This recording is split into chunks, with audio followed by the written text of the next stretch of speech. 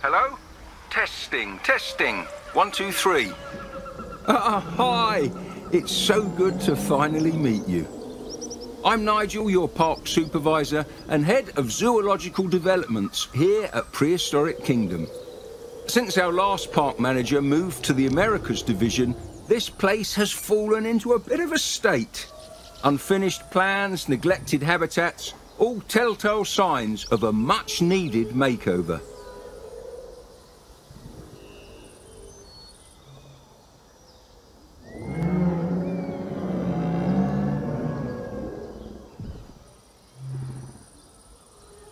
As I'm sure you know, our zoos are a little different, so it's perfectly normal to feel overwhelmed at first.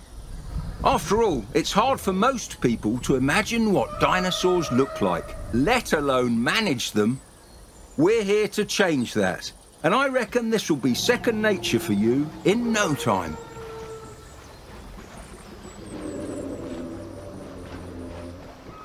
Right, first things first. I'm sure you're ready to meet our friend down there, so let's make sure you can look around.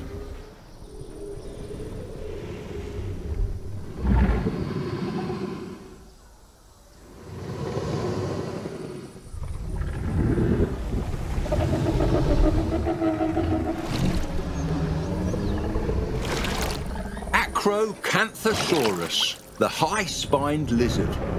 An apex predator, and a good one at that.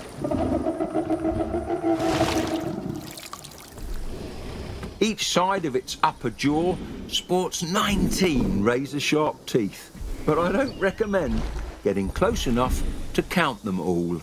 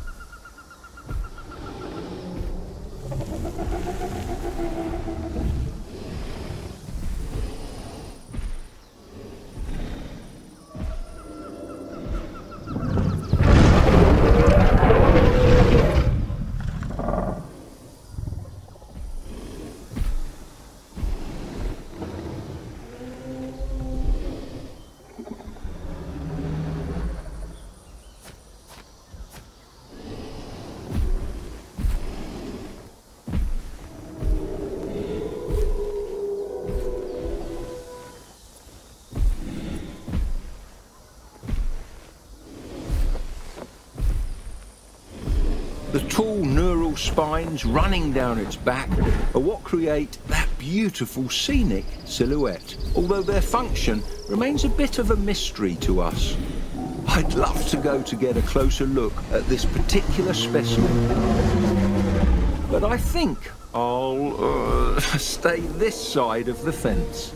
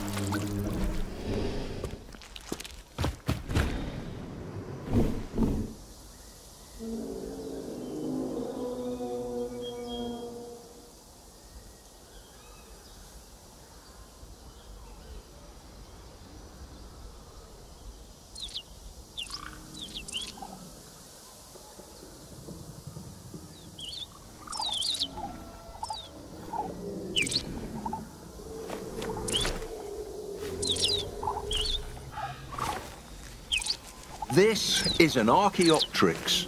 Its fossil was one of the most important scientific discoveries ever made. Its name means ancient wing, not to be confused with the similarly named Paleozoic tree Archaeopteryx, which means ancient fern. The distinction, of course, is quite important.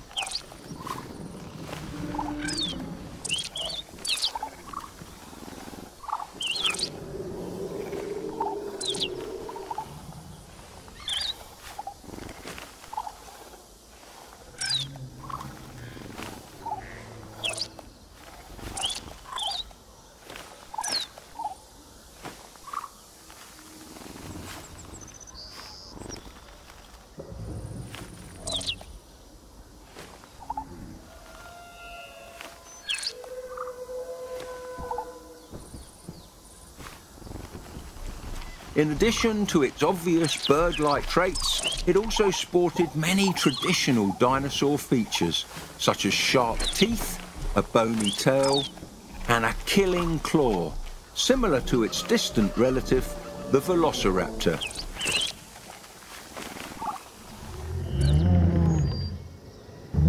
Now, I've seen skeletons of Argentinosaurus before, but nothing can prepare you for the sheer immensity of this dinosaur in the flesh. These titanic sauropods, fittingly called titanosaurs, grow rapidly. Once they reach a certain size, they're virtually untouchable and have nothing to fear from puny apex predators. Hungry guests, though, let's hope we don't find out.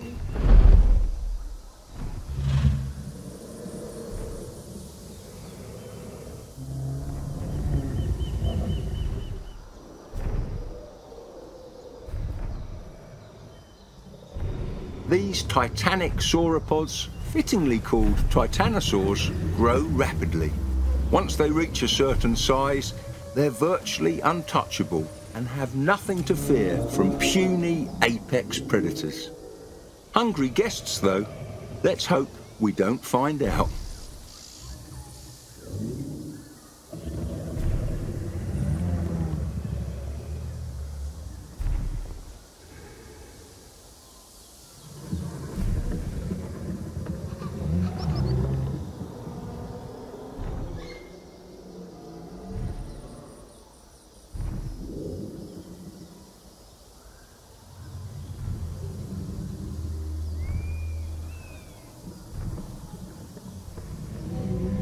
You can't get a much more classic dinosaur than Brachiosaurus.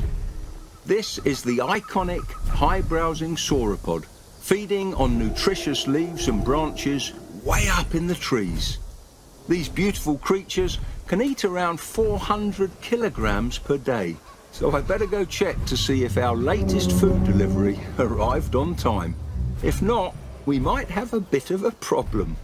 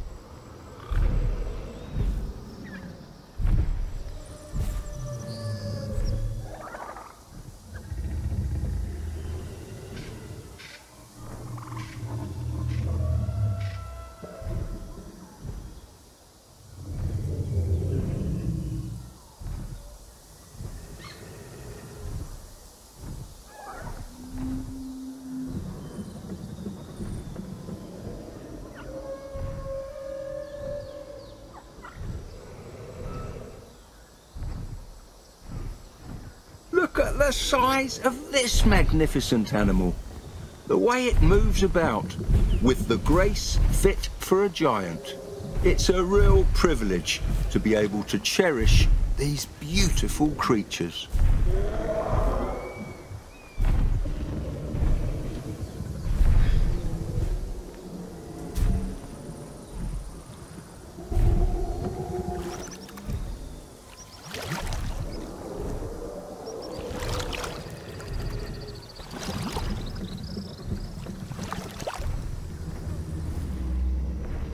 There it is, Camerasaurus, the star of the Morrison Formation.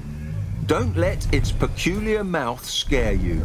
The long chisel-like teeth may look like a carnivore's, but they are actually much better adapted to rip coarse leaves from tree branches.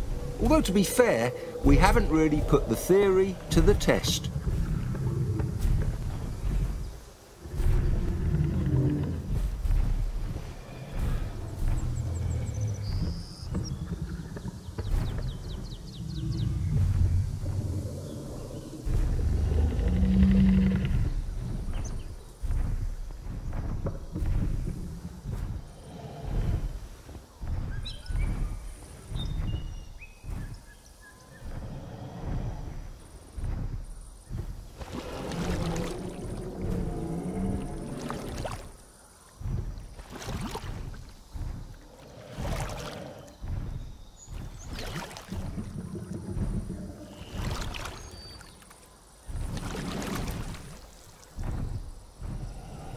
One of the reasons this animal is so common in the fossil record is the sturdiness of its blunt skull.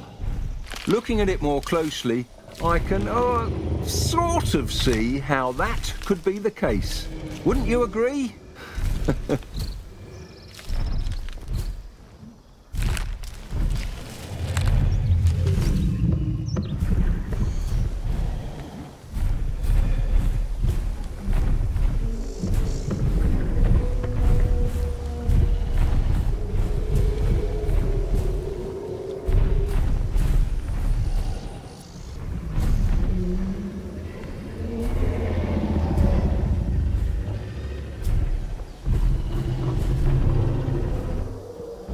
The woolly rhino, or Coelodonta, is a relative to the modern-day Sumatran rhino.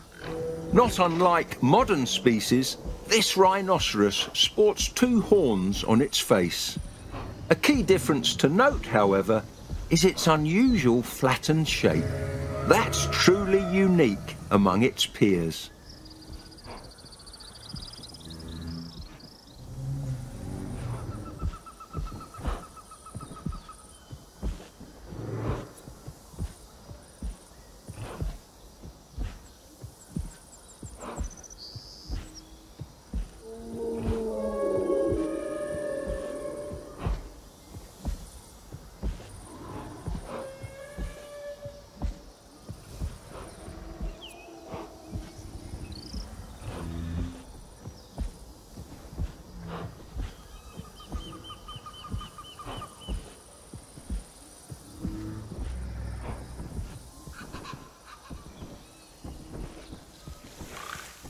Our ancient ancestors were very familiar with these beasts and illustrated them in cave paintings on several occasions. It's not hard to see why. They're remarkably handsome, don't you think?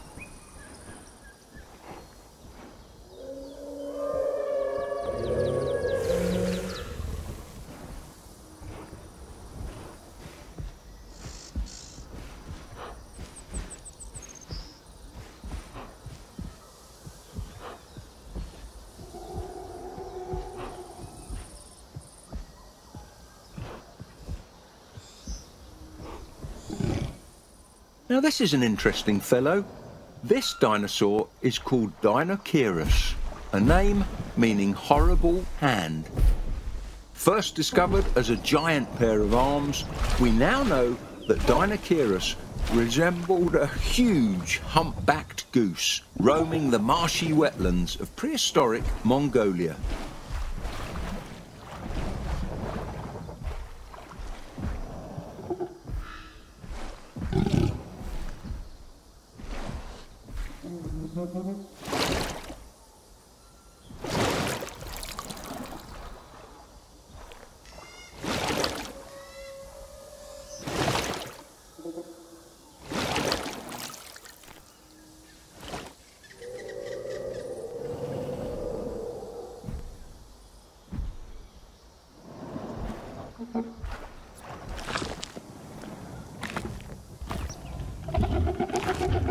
Although it may look intimidating, this animal's diet primarily consisted of fish and plants.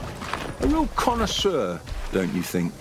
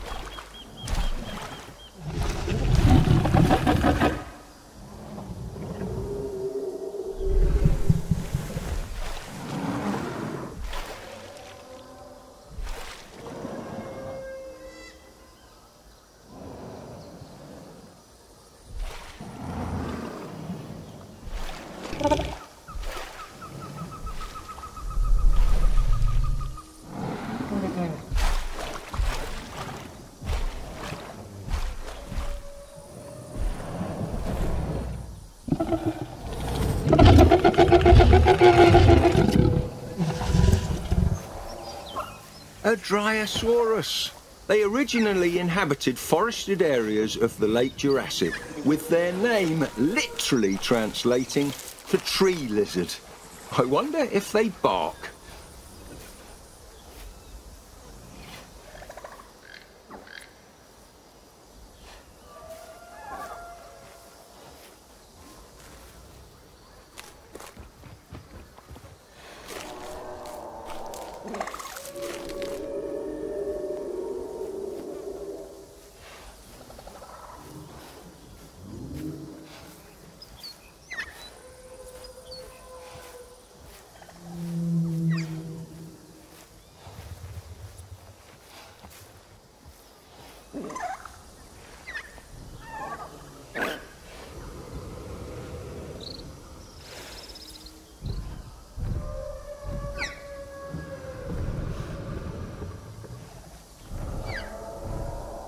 Only juvenile specimens of these dinosaurs have been found in the fossil record, so I'm eager to see how much larger this one will get.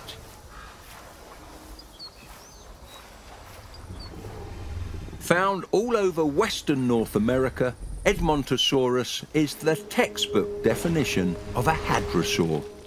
Although it doesn't have a magnificent bony crest like its more famous relatives, some Edmontosaurus sport their own flashy headgear in the form of a cone made entirely from soft tissue.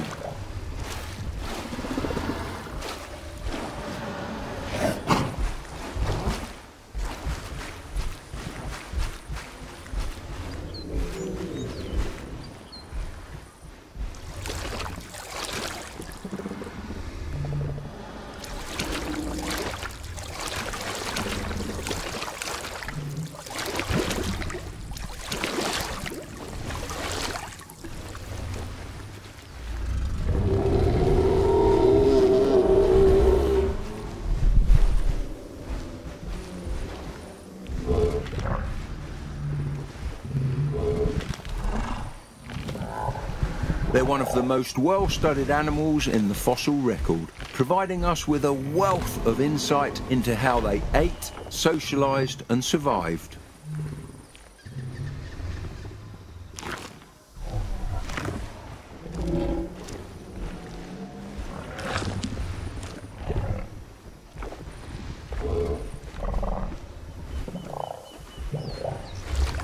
Iguanodon, one of the first dinosaurs to be formally named.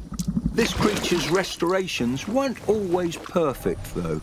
See those thumb spikes? They were once thought to be nasal horns, sort of like an iguana's. Very wrong, of course, but A+ for name inspiration.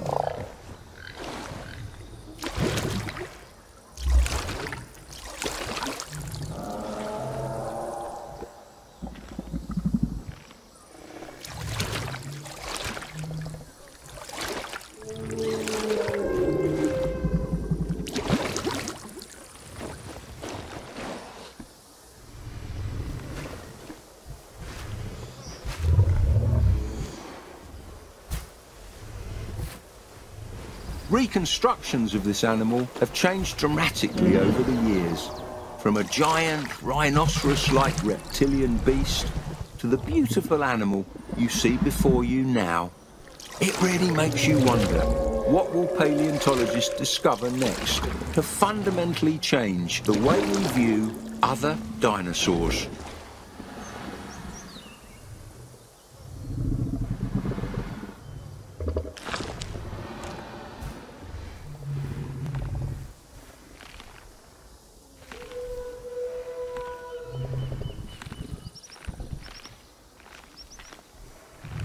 Lambeosaurus, a crested hadrosaur from the late Cretaceous.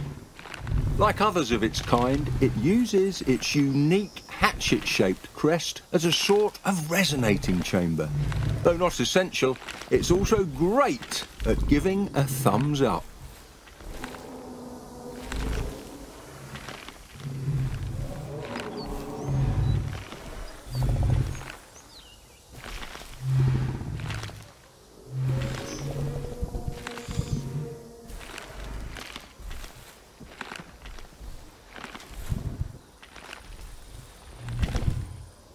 In my opinion, the most interesting thing about hadrosaurs isn't the presence or absence of a crest, but the way they move.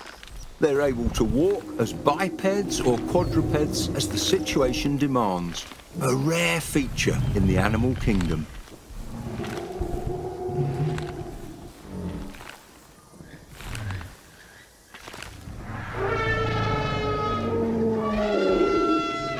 At last, the woolly mammoth, ruler of the Ice Age, then ruler of none. There's nothing quite like it on the planet today. Just like their closest elephant cousins, mammoths are highly social, forming large family groups led by matriarchs. So that means we need to make sure we give them enough company. I would hate to see them feel lonely.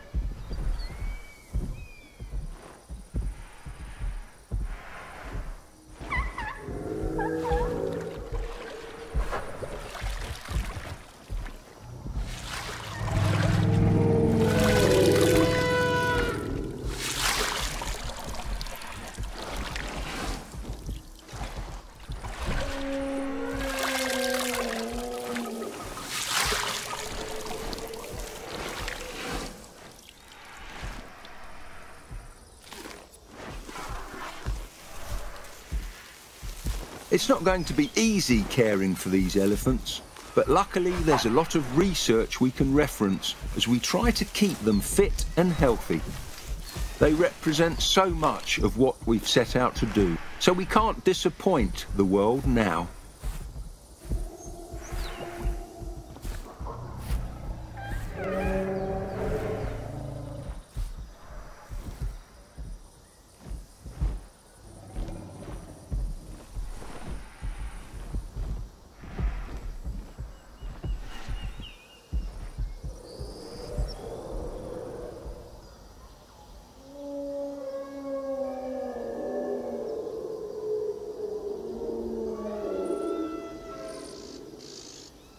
This handsome little fella is one of my personal favourites, the Microraptor.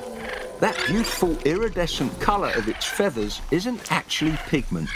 It's a structural colour, which means that the structure of the feather itself reflects light in such a way that it's perceived as a colour. Hummingbirds do the same thing today.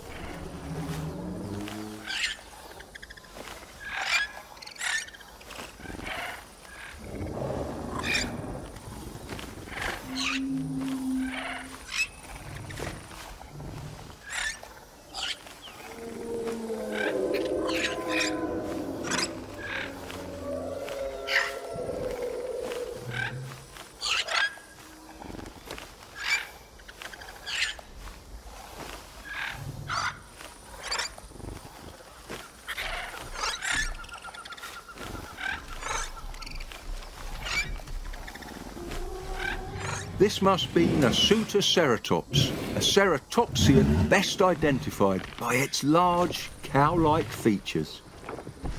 Much like a rhino or, well, a cow, its horns are sheathed in keratin, the same material that makes up scales, feathers, fingernails, and even hair.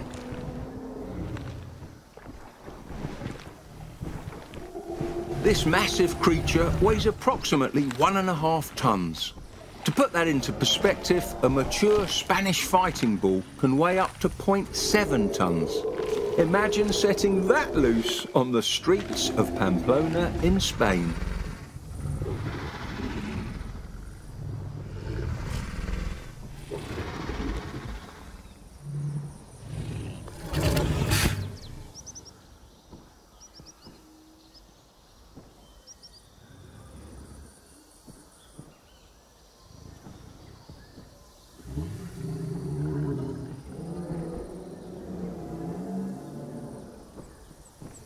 Ah, a Pachyrhinosaurus. I've been told that these dinosaurs are quite bossy.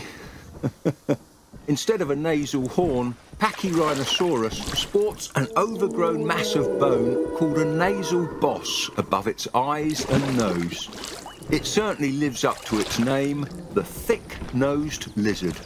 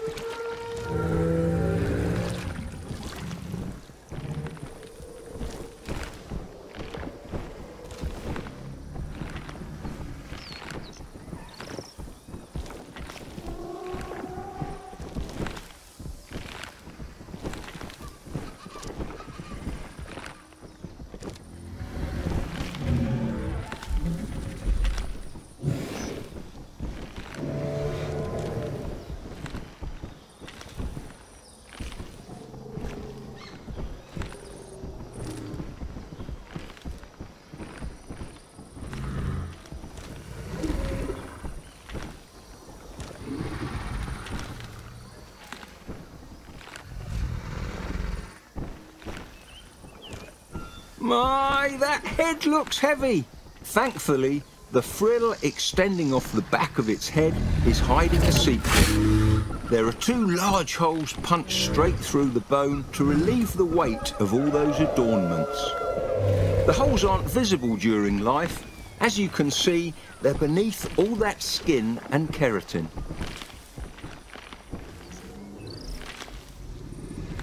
Now that, my friend, is a beautiful dinosaur.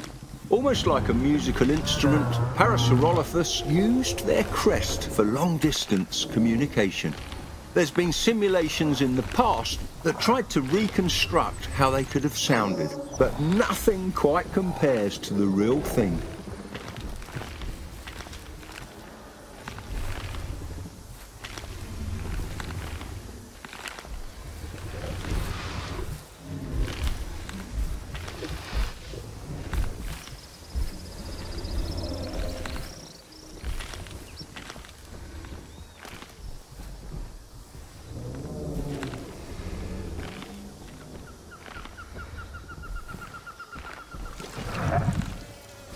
They didn't use their tube-shaped crest as a snorkel, contrary to previous hypotheses.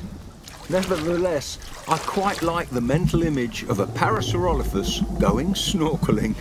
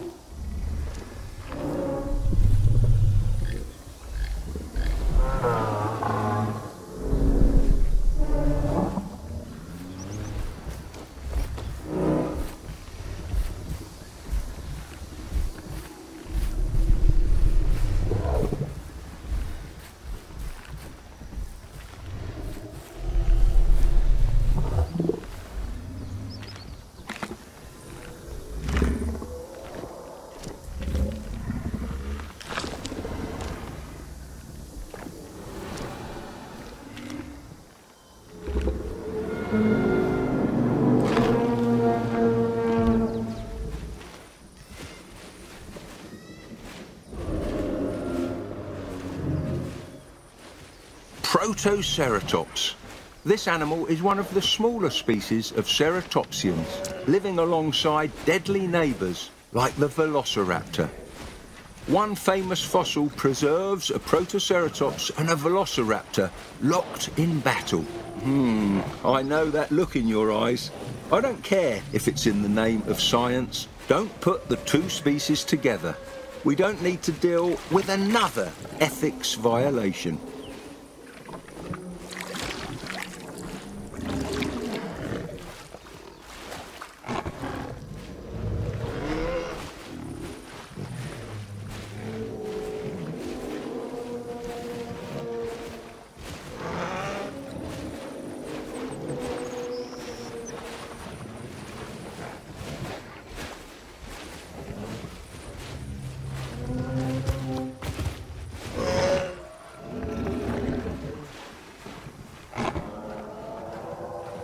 Oddly enough, this animal lacks a lot of the more complex facial features seen in larger family members.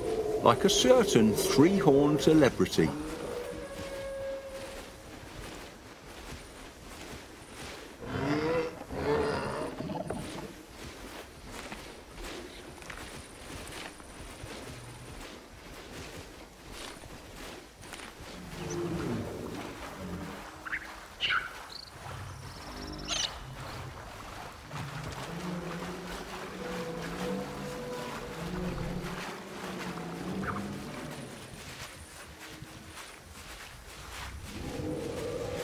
Now this little fella is a Psittacosaurus.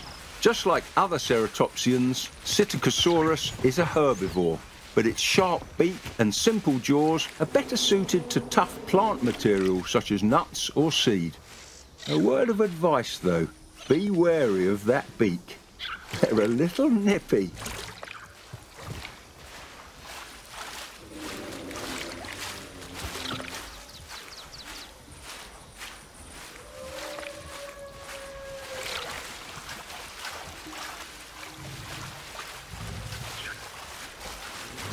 Just looking at its face, you might not realise that this was one of the first ceratopsians.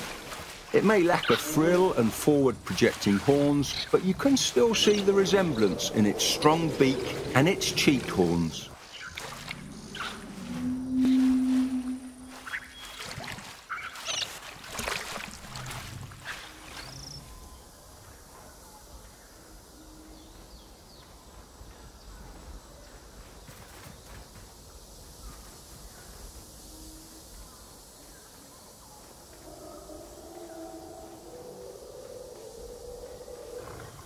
Oh boy, that's a big kitty, more commonly known as the saber-toothed tiger. Smilodon makes for a formidable predator. Despite the looks, Smilodon isn't closely related to any modern cats. It's more accurately called a Microraptor, although I wouldn't worry too much about making the distinction. Just try to keep those saber teeth away from the guests.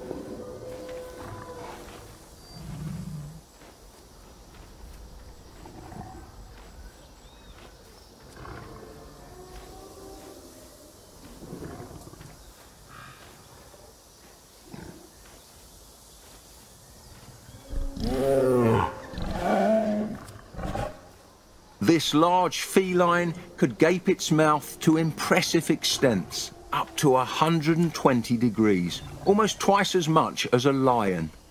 I would love to see it in action from a safe distance.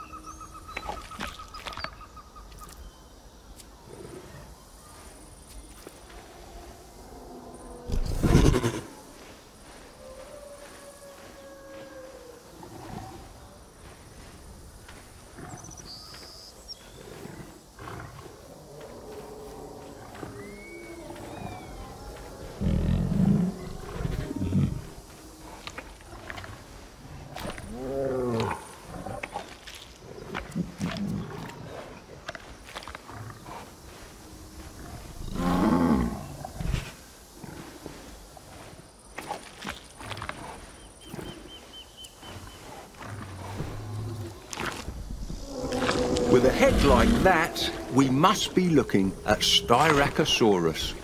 The purpose of these gorgeous frills has long vexed paleontologists. Were they primarily for display, temperature regulation, or neck protection? Now that we have one in the flesh, Hopefully, we can solve this mystery once and for all.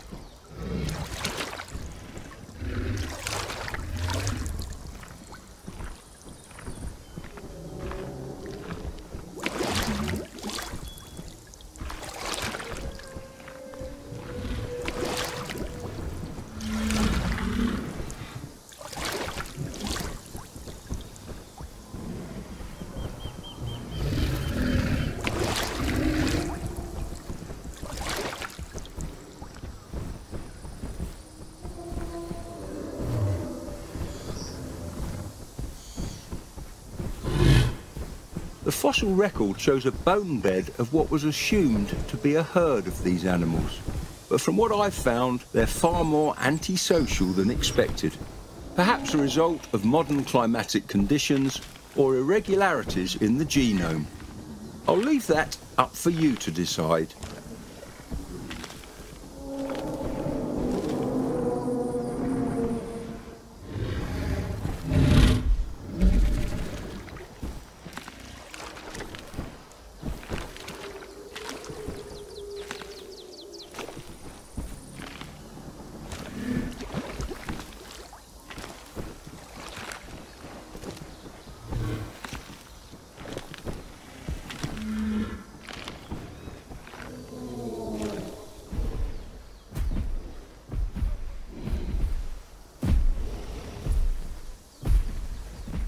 Ah yes, the Torvosaurus, an apex predator of the Jurassic. In its heyday, Torvosaurus was what zoologists would call a cosmopolitan species. Now I know what you're thinking, and no, that does not mean that this dinosaur enjoys delicious fruity cocktails.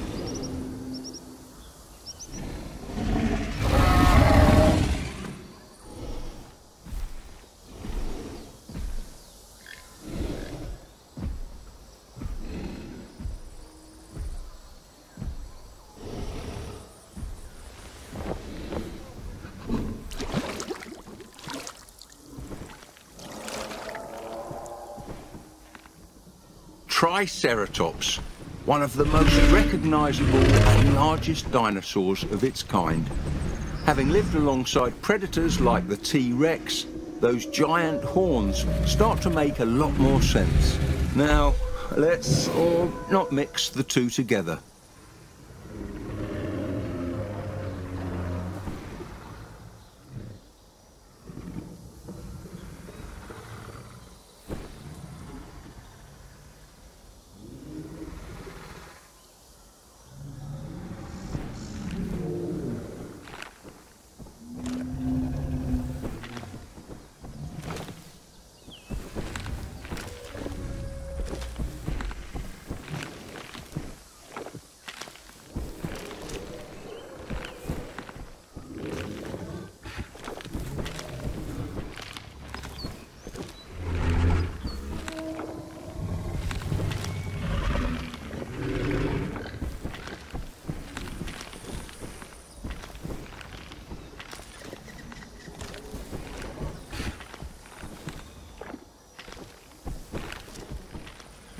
Several fossilised Triceratops have been given nicknames, like Lane, Hatcher or Homer. Personally, I prefer names starting with T.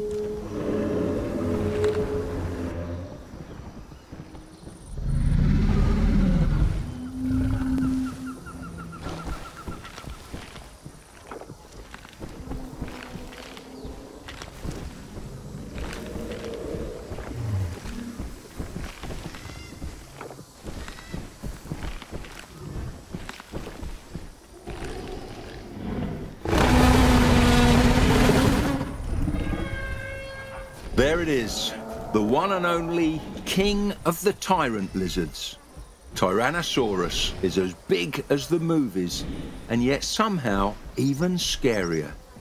T-Rex has the most powerful bite force of any land animal on the planet. And if those massive jaws weren't threatening enough, you know it could swallow you and me both in one go. This is a creature of pure instinct, so let's hope it doesn't try to take back its kingdom anytime soon.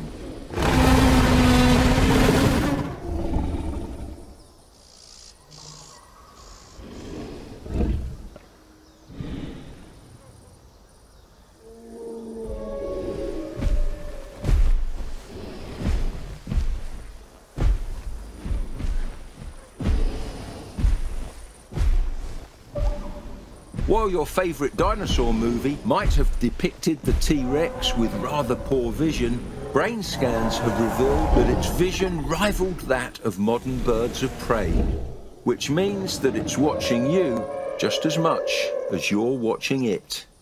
Eerie stuff.